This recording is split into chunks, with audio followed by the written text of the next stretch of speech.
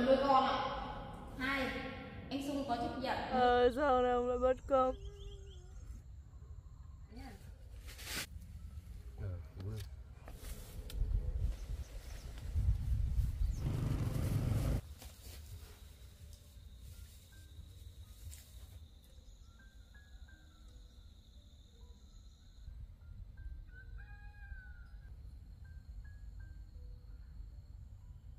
Đúng rồi.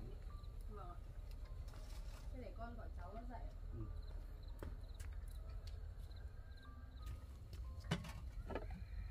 Để nó dậy này.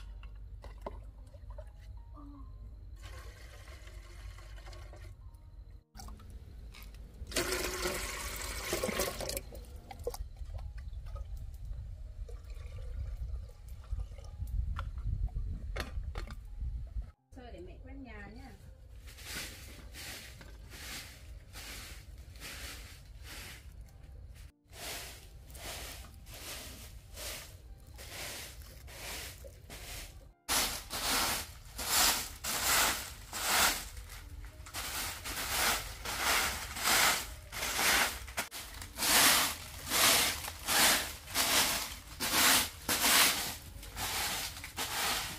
Ôi rồi, cái gì cháu rồi? Gì đây? Tải quá nhỉ. Chúng bố trứng rốt nhá. Vâng ạ. Bố đi hái cái lá.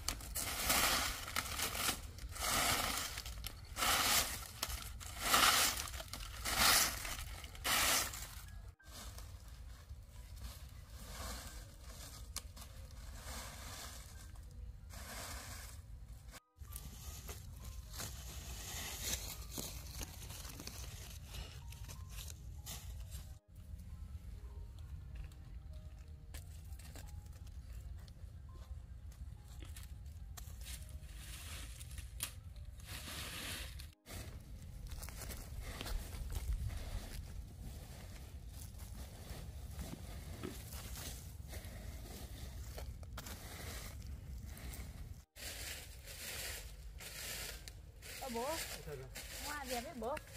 Bố đi lấy lá rồi đập hoa đẹp quá bố lấy rồi trồng. Vâng, con trồng ạ. Như pha uống trà nha bố thấy. Vâng, để đấy con trồng nhá. Này cho cô con rễ này. Trồng.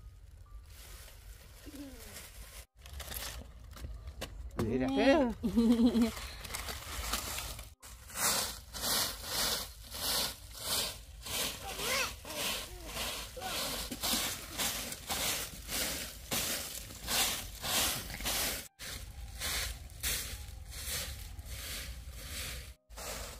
Đây là nước con. Vâng ạ.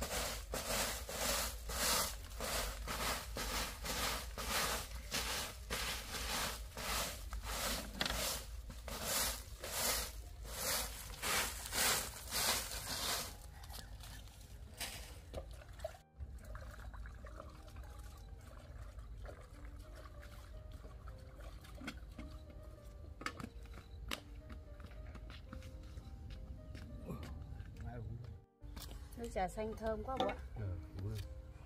Con uống không? Cháu uống nước không? Có. Cái cốc nhá. Vâng. Ngon lắm. Bụi tay. Nhỉ.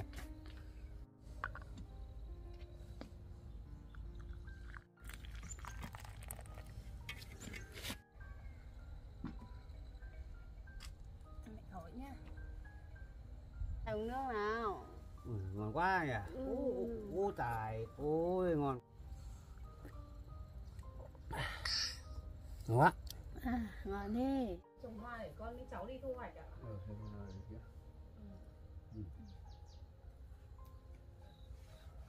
Con đi nhá. Vâng ạ. Đi con. Vào nhá.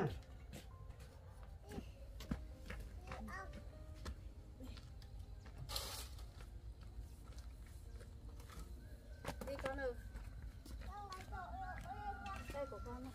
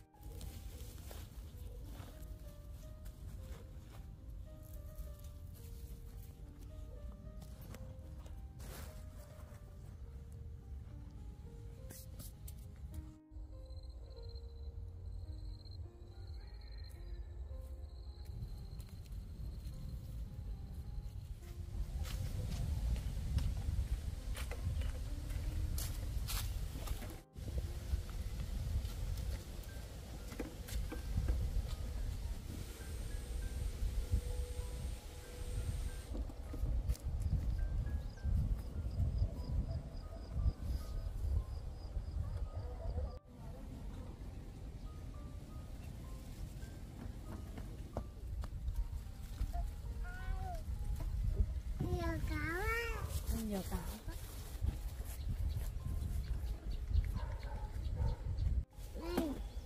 Đây à.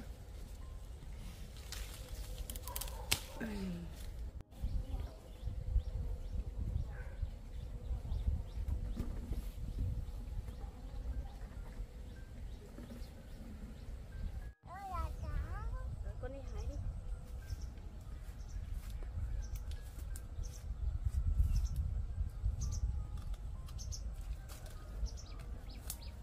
Quá, ăn được.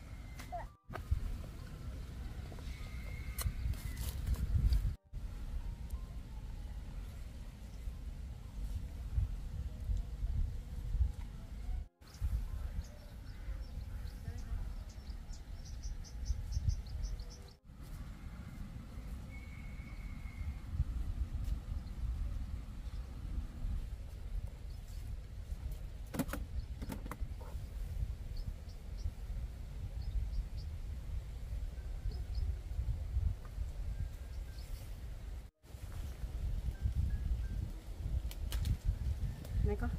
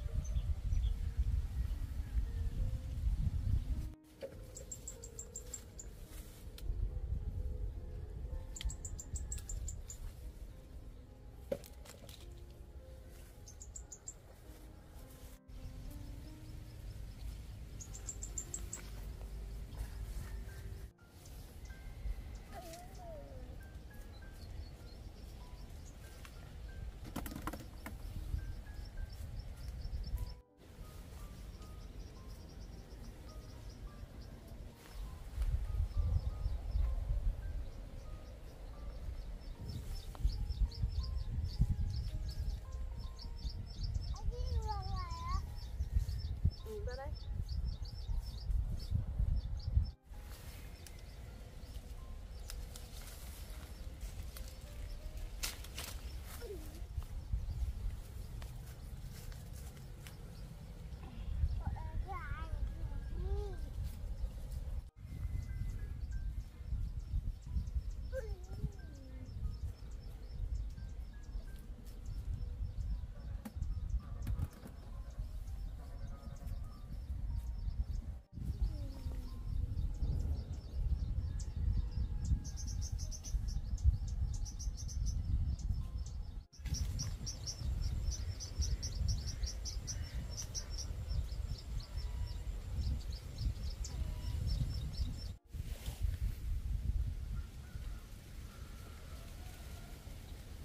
Nhặt cho mẹ nha. Này.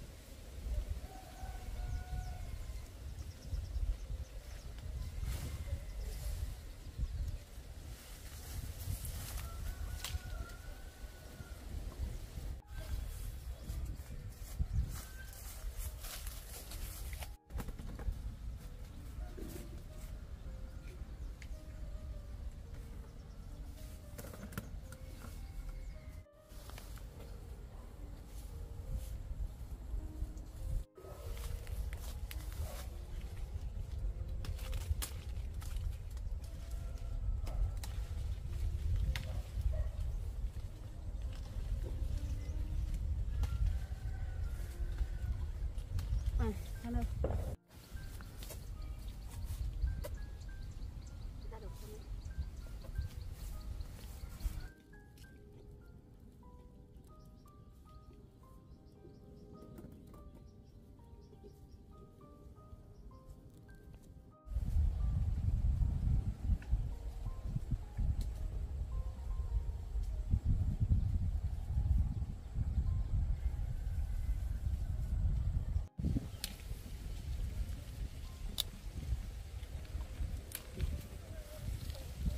Rồi con.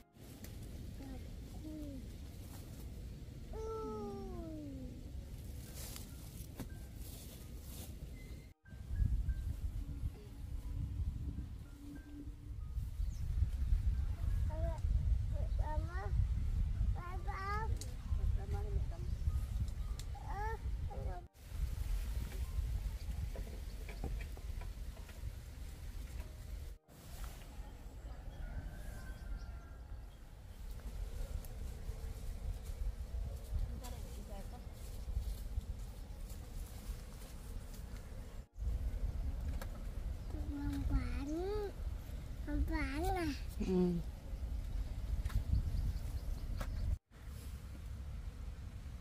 Mày cầm lấy không?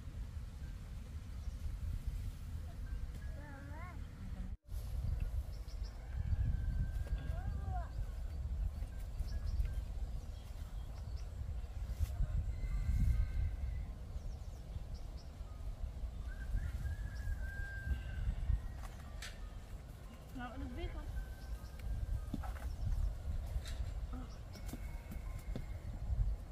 Đọc có cho mẹ.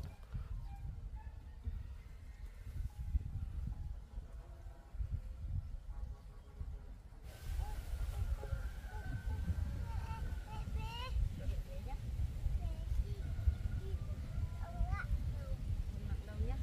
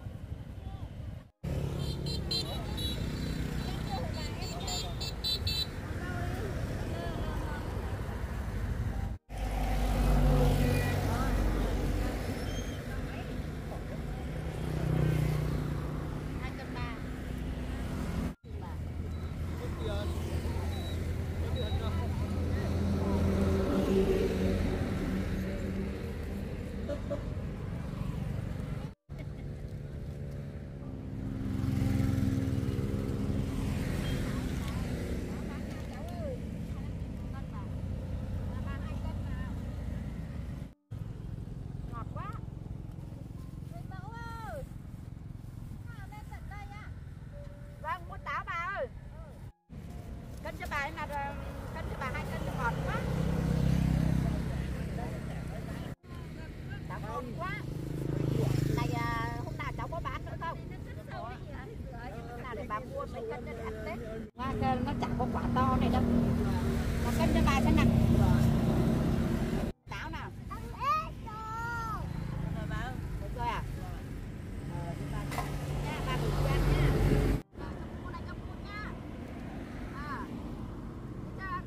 Tuổi cho cu nhá, cu bắt tám mẹ từ bé này bà cho cu đồng đấy.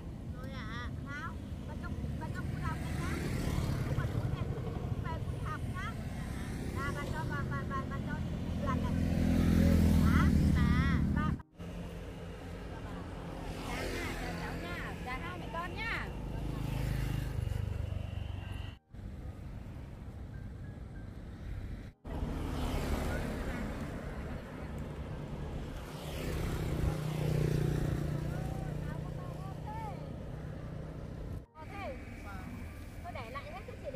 Chị bán nhá.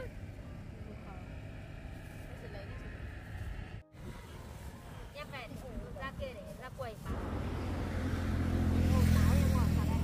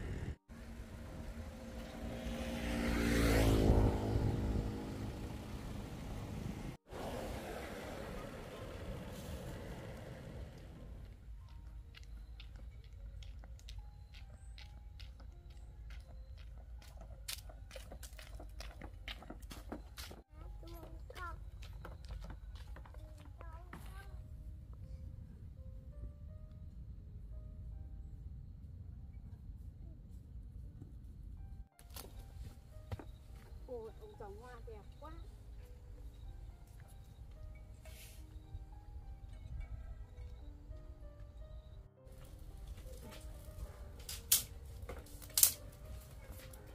Bố ơi, con đi chợ về ạ. Về rồi con. Vâng. Đây để ăn cơm nhá. Vâng ạ.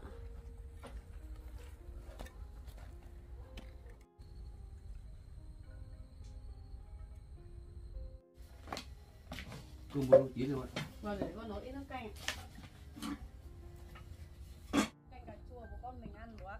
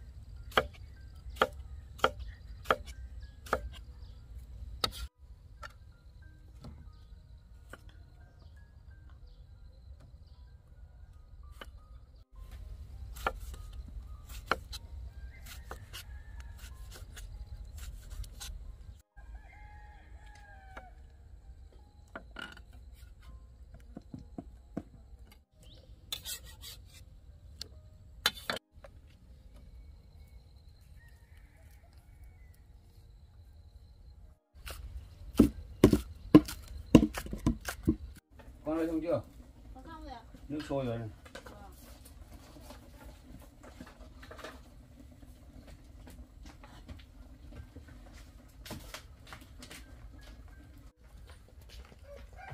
Ôi gọi không? Ăn miếng dầu. Ôi.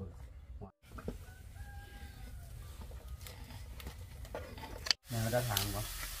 Hôm nay con bán táo bố ạ, hôm nay con mua táo ạ. Vâng. Bán hết rồi ạ. Để bán. Đi đây bán ạ. Mùa này táo ngọt lắm bố ạ. Vâng. Nên là người ta thích ăn. Mày quá này. Vâng.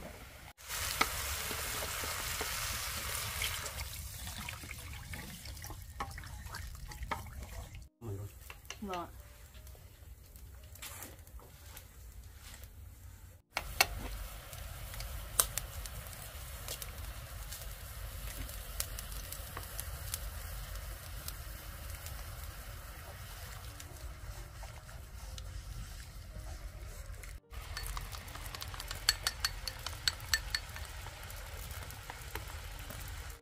Xong rồi bố ơi, con đến cơm ạ. Nhìn ngon quá con. Vâng ạ. Ăn cơm quá. Vâng ạ. Nào, cô ra đây nào. À, để con đi lấy cả muối ạ. Đây là bộ. Để ông lấy nhá. À, phải ba. 23 à? Đây ạ.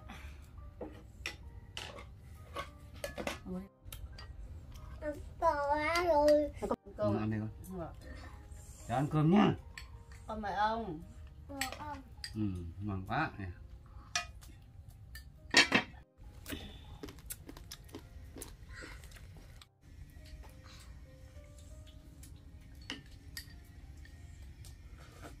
Ngon quá bạn. Vâng ạ. Bố ăn nhiều đi ạ.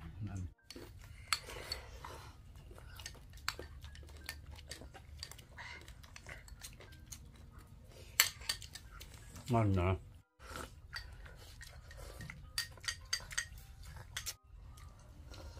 Nghe mẹ đến. Ngon đi. Không. Không ăn. Ngon thì cắt rồi nhá.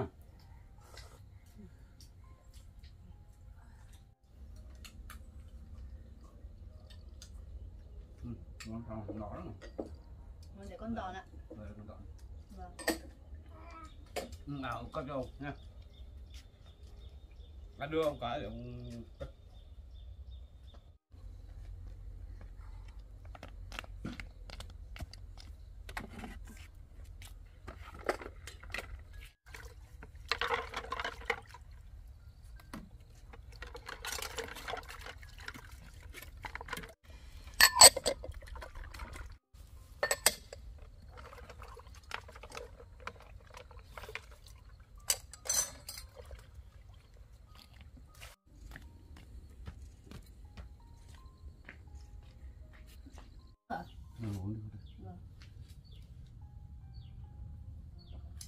bố ở xong thì bố trông cháu cho con để con đi xuống tọa hay ta gọi con ạ.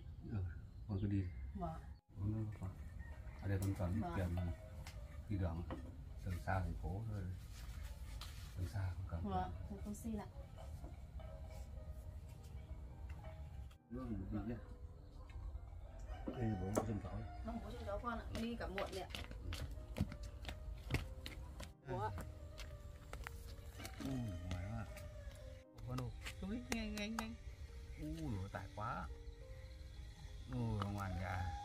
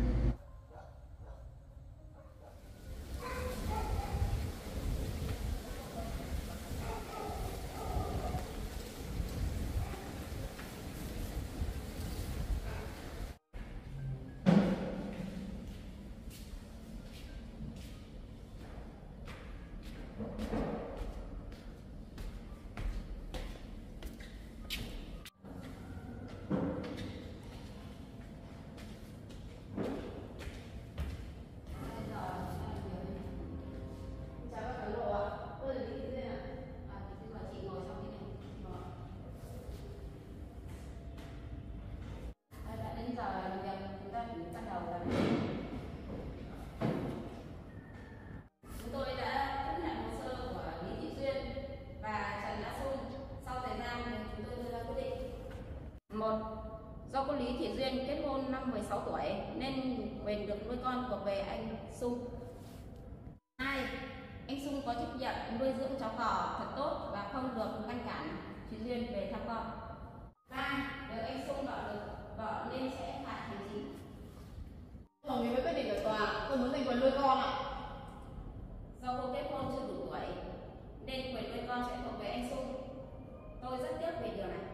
Nhưng mà chị Duyên sẽ được về thăm con thường xuyên và anh Xung sẽ không được ngăn cản chị Duyên. Vâng, thưa toàn. Ý thì tôi đã nói nhé. Vâng ạ. Xin mời cặp đôi tiếp theo.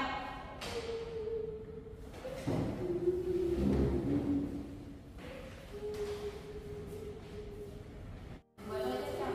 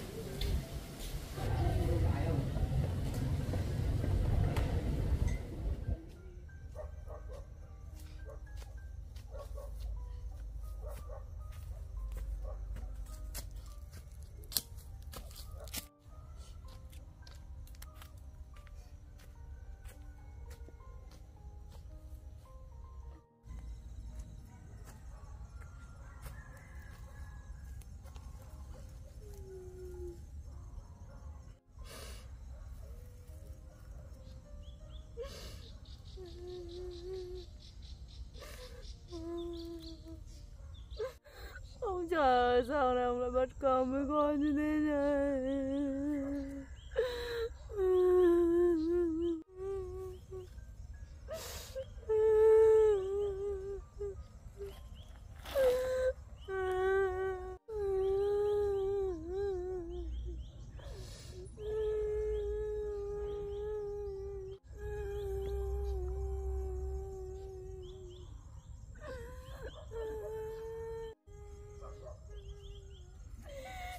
Cuộc đời con nó đây khổ như thế này à, trời ơi.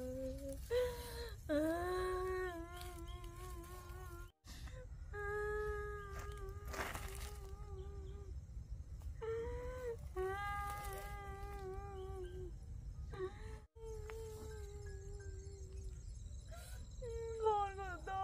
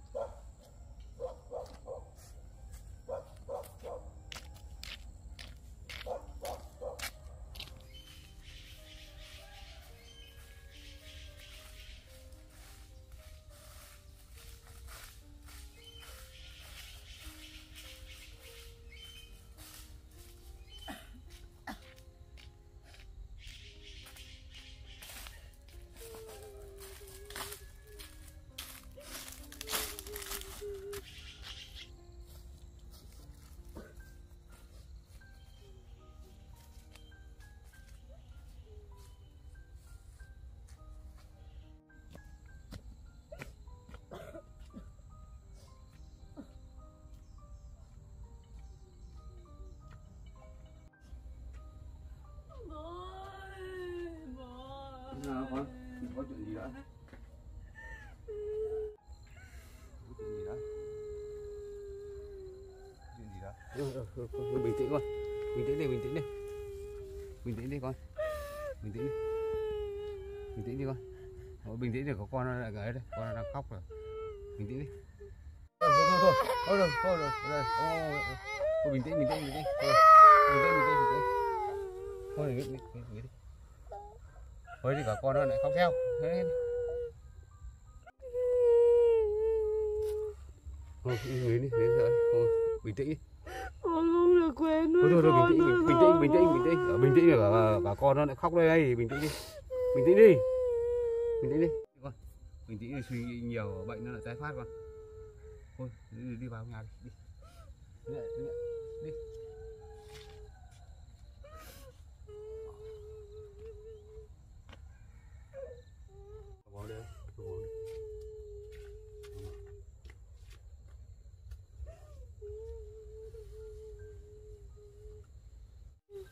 Thôi bình tĩnh đi con. Bây giờ bố đi lấy đi nước bố.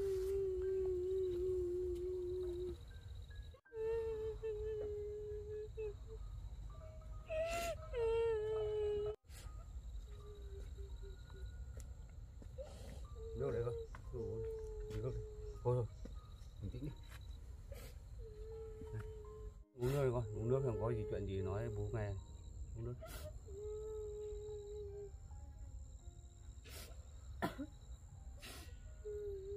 Không có chuyện gì cả cho bố nghe.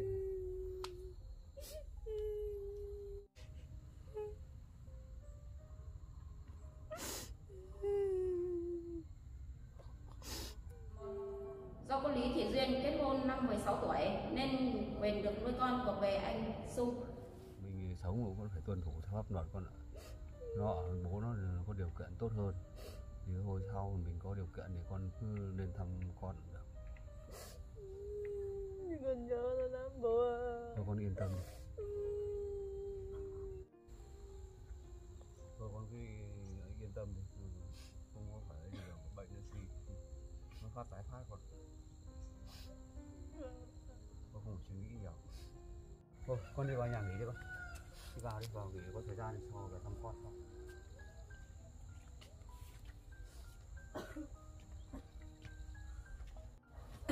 Vào nghỉ một tháng con ngủ đi gìn sức khỏe nhé. Cố gắng mà giữ gìn sức khỏe. Sau này đấy thì có điều kiện thì mình thăm con. Nào nghỉ à? Nào nghỉ nhá, con nghỉ cho nó khỏe nhá. Con nằm ngủ nhá, ngủ đi.